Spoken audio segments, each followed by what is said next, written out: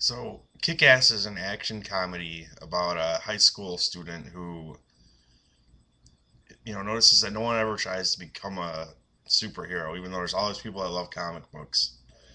And, he's a bit of a nobody. He's not really like a nerd, or he doesn't really fit into any group, and he even says there's nothing special about himself. He's just like any other teenager. He's just normal, but he wonders why no one's tried to be a superhero, and he decides to try it himself. He buys some special scuba gear off of a website, and he goes out and tries to stop some petty crimes and start some shit and gets himself into some trouble. He gets caught on someone records him on like a phone or something on camera, and becomes like a YouTube sensation. Everyone loves this guy. And he draws the attention of a real vigilante father and daughter team who are trying to like stop big crimes without giving too much away, and they admire what he's doing and they want to protect him. This movie gets off to a very good start, very sharp, very funny, very relatable. Just it draws you in and it's fun before it starts running into some problems. Um, but overall, I really enjoyed the movie and I had a lot of fun with it. So I'm giving it a recommendation. I fall into the camp of people. I understand why it was a hit, why people liked it, and I'm in that camp with them. Now, in the beginning, like I said, it gets off to a very good start. He decides to start doing some shit, and it's funny and it's fun, and then it runs into like, here's what the critics said about it. The critics like reviews, I think, were all over the board for this. Like people kind of either loved it or hated it. But the people that hated it said that the tone is all over the place. Um, I would agree with that. The tone is all over the place. They said that it didn't know whether it wanted to be funny or serious, and that's kind of true. It kind of walks the line in between, and I think that younger generations will kind of have an easier time with that than older people. But I still think that that's a problem. I think that tone is important to a movie.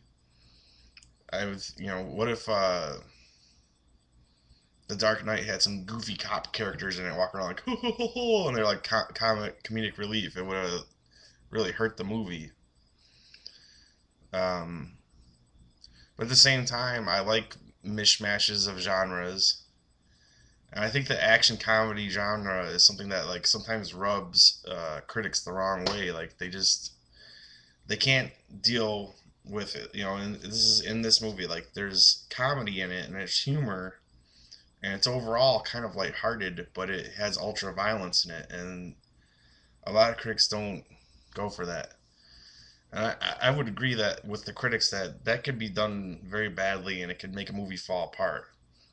But I think in the Kick Ass, it just kind of has this fun, pulpy vibe, like young, modern, pulpy, kind of pulp fiction ish vibe, where I think it does walk that tightrope and it gets the job done and it's fun. It doesn't, there's never like, there are a few parts where there's violence. I was like, whoa, I didn't think that would happen, but it still maintains its fun. It never like took me out of it. It was like, oh, this is bad.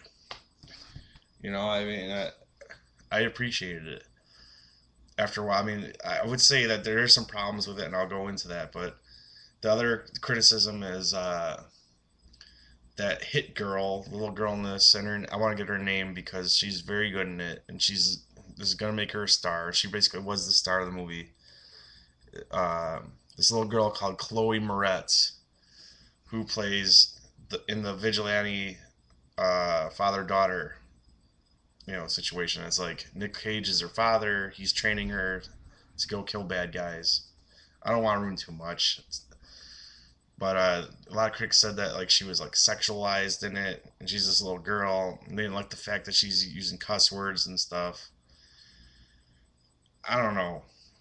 I don't know where I fall on that. I think she is kind of sexualized, but I think if you're getting any real kick out of it, Like if it's you're like, oh god, jacket to this little girl, you're the one with the problem. I think the sexualization of her and the fact that she cusses and she could kick ass is part of what makes her character so fun. Why people loved her character. She is just a cool character that will become like an icon, I think. But other than that, I thought this is a fun ride throughout. I really like the premise. It taps into this. I don't know. I guess this feeling that's in a lot of people that you see this in other movies. You see it in Seven.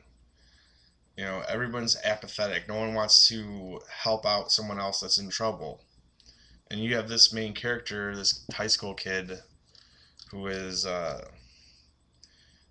Dave Lizuski slash Kick-Ass, played by Aaron Johnson, who he wonders why no one ever tries to help each other out, and he thinks that it's wrong that people don't help each other out. I like that. I like that premise, and I like the idea that there is like a real father and daughter vigilante team out there, and they would like try to protect him and bring him into what they're doing. And the movie's fun. It's fun. The action is good. I mean, I know that critics are like, oh, it's too violent because it messes up the tone, but I don't mind. I thought I was entertained. Every action scene that I saw, I was entertained in it. To me, like the real problem with it does have to do with the tone a little bit, and that's that the criminals are cartoony. It's the same thing in every comic book movie you see. The mafia characters, the bad guys, the organized crime bad guys are just too cartoony and generic. You never feel like they're actually scary or smart or cunning or dangerous like they really are. And here in this movie, they are violent and dangerous, but there's still that like cartoony element to the bad guys, and they're underdeveloped except for one bad guy who I don't want to say any more than that. There's one bad guy who is a bigger character, but he's still almost more for comedic relief. And I don't know what did I want him to do with it. I mean, I just wish that for once the bad guys were as interesting as the good guys in an action comedy. They're just targets and they're goofballs. Um, it's just I don't know. For once, I would like them to be as developed and interesting as the good guys are here. Who they are interesting. There's also I guess the side plot, but it really drives the movie of why the father and daughter who approach Kick-Ass, why they're fighting crime, and what their ultimate goal is. And it's interesting, but I wish that was also developed a little bit more. It's just kind of really quickly brushed over. And I don't know though. I mean, overall, I think it's able to overcome those problems. I think some people won't even see those as problems.